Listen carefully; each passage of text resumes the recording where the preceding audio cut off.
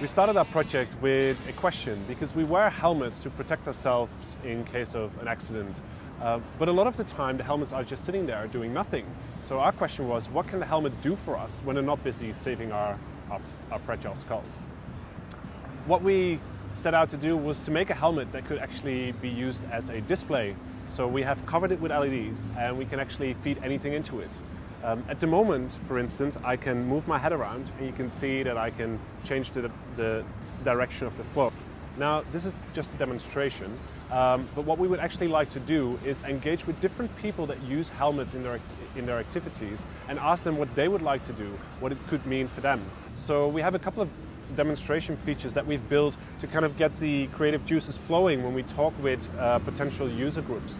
And one is a visualization of your heart rate, where you can actually see your heartbeat on your helmet.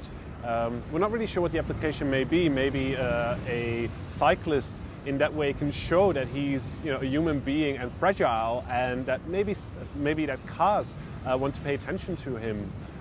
One of the functionalities that we have already built into the helmet is that there is a little sensor in here that can measure what I'm doing with my head. So if I'm tilting it to one side or the other, you can see that it responds to that movement and it flows to one side or it may flow to the other side.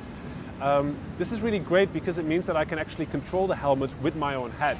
And one of the things that we've built is an indicator on your helmet. So while you're cycling, you can tilt your head to the left or you can tilt your head to the right, and it will function as an indicator. Even more, when you tilt your head slightly to the back, it can show up red and indicating that you're braking.